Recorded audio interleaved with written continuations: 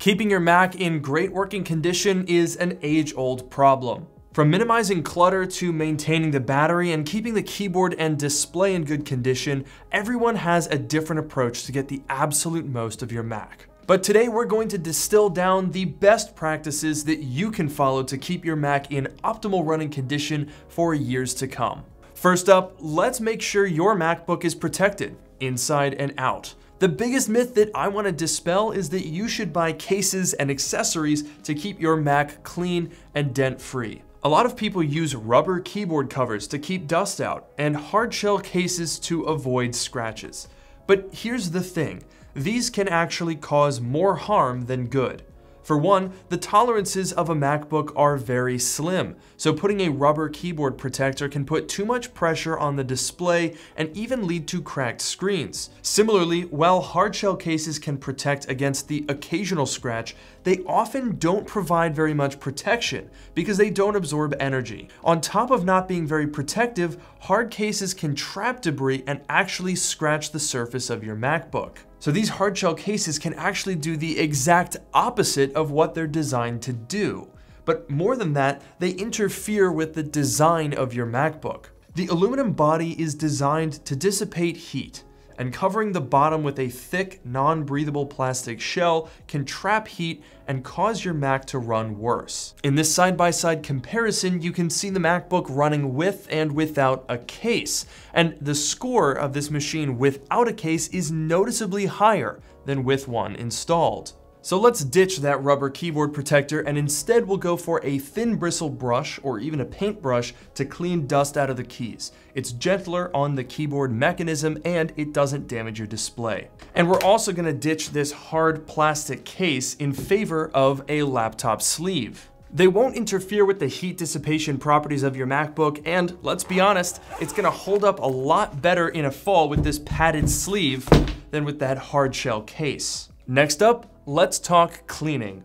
We all hate how smudgy and gross our displays get after a little while, but cleaning them can be tricky, and we don't want to scratch the surface.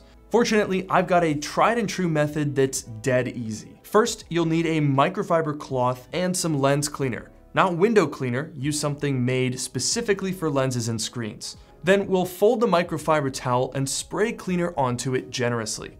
Now wipe the display. You should see damp streaks as the lens cleaner breaks down the oils and debris on the surface.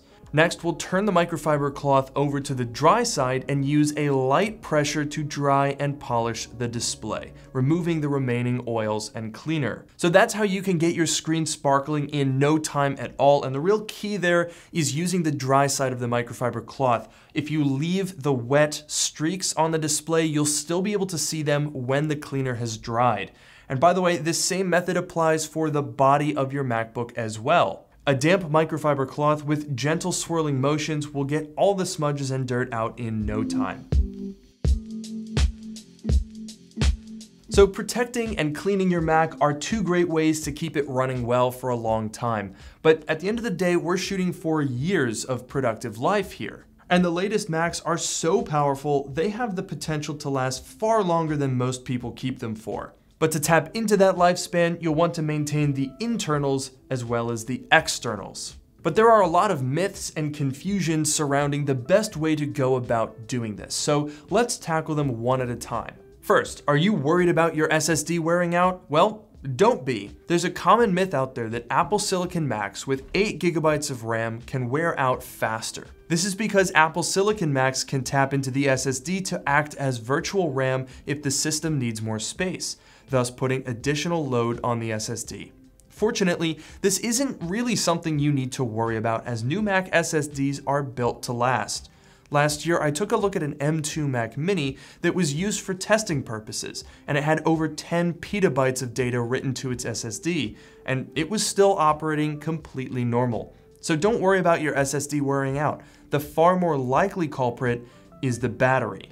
A worn out battery can be super frustrating. It drains faster, which means you have to charge it more, applying more cycles every day and accelerating the process. But again, there are some misconceptions that we should clear up. One myth, that you shouldn't leave your Mac plugged in all the time.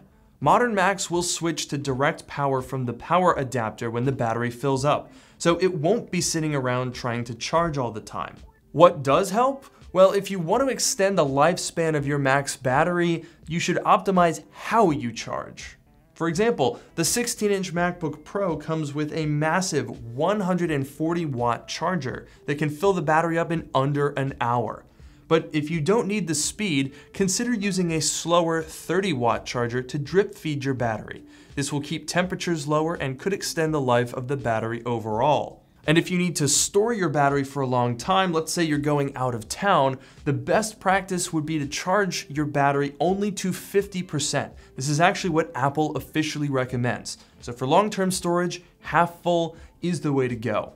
So my 3 battery tips: plugged in is fine by me. Slow chargers are better for the battery over time, and store long-term charged at 50%.